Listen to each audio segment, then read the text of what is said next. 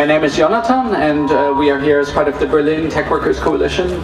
I can imagine many of you are wondering why are tech workers here at a protest against Amazon.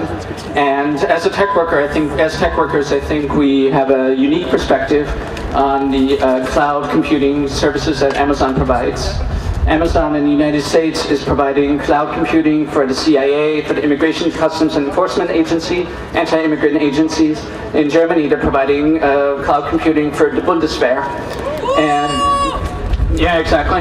And like the retail space, Amazon has a tendency to monopolize also the cloud computing space.